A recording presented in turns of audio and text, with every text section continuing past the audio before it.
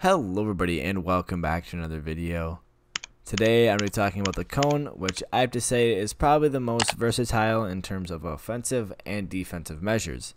Now I'm going to go over a couple of different ones in this video, so I hope you guys enjoy. One thing I do want to mention about the cone is the absolute huge reach it does have. As you can see here, if I just jump, I can hit a 3-story high ramp, and if I'm actually standing on top of a cone, I don't even need to jump to reach it. And here I'm over a block and a half away and I can still hit a cone to stop them from ramping. Now what I really like about this is the fact that if I'm ramping up next to somebody who's 2 stories higher than me, all I have to do is jump and I can cone them. What's great about this is at this point you can then ramp up, and if you are in a build fight you can easily catch up to your opponent and possibly even be able to take height from them from something like that. Nowadays, getting a cone trap kill is far and few between because for the most part, players will end up building up with a floor wall ramp, and when you go to cone somebody, you can't because you're either blocked out from the bottom because of the floor, or in this situation, you're blocked out because of the wall. However, an easy way to kind of slow down your opponent is to place a cone right here. Now, what's great about this is the fact that your player can't continue to ramp. Now, there is a couple things that they can do, such as building a wall and then flooring, or another way is just continuing the ramp out on the other side of the cone. However, as I'll show you, both these are kind of flawed because if you just edit out the cone like this, their entire build will come crumbling down, and that way you can easily make a high ground retake. Now we're going to go over a couple different ways cones can protect you just that extra mile. Now, for example, if you're ramping up like this, one thing you can do is place a wall behind you and a cone and then continue ramping. And what this does is this will stop somebody who's just simply following you up, which a normal cone behind you would do, but this makes them have to go up a level, and then they have this cone here to deal with as well, so they're going to have to go up another level, and by this point you're already long gone. And if you stack a couple of these next to each other, it's really going to slow down your opponent from catching up to you.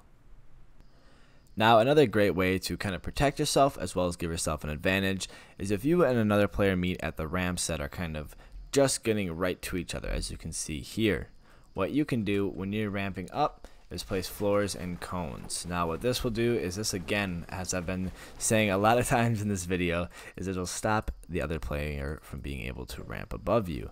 Now what this also allows you to edit through and being able to go up, easily protect yourself and take high ground quite easily, as the other player is either going to have to turn around or have to do some awkward quick 90, which at this point you'll already be through and going up. One of the best ways to use a cone offensively and leave your opponent helpless is once you do steal a wall from them inside of their turtle and they're just sitting on their ramp, what you can do is break the ramp and immediately place a cone. Now for the most part they'll just be behind the cone, and this is all they can really do, as if they go to edit out they're going to easily get pumped, and you kind of have full control over the situation as you can close the edit, take window peeks, and do basically whatever you would like, as they can't ramp out.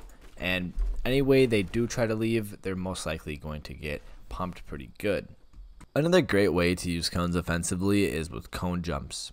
Now again, the cone will stop your opponent from being able to ramp over you, as well as it doesn't really give them too many options to go off. But if you do decide to do a side jump like this, you're probably going to get punished pretty hard and going to get pumped. Now the cone is pretty nice and it allows you to be able to place things before you go above it. For example, you can place a wall, you can place a ramp, so there's a lot of protections that you can do. Personally, I like to place a wall and then I'll jump over and I'll place a floor before I begin to ramp up like this and then do a high ground retake. But the cone really allows you to choose what you'd like to do to protect yourself, but one thing I recommend is not getting used to doing a jump like this and then protecting yourself after you do the jump, because for the most part players are able to read this a lot more commonly now and you're going to get punished. Now, other than using cones for offensive and defensive maneuvers, you can easily use them to help you peek outside of your turtle, especially in scrims or even in games that you just want a little bit more info. Now what helps is to make your floor as little as possible or even get rid of it. One thing you need to do then is make sure you edit the diagonal right here and then jump and you'll get up into this. Now this allows you to stand up or crouch, but you get a pretty good angle of everything going around you, and you can kind of move around and see what's going on.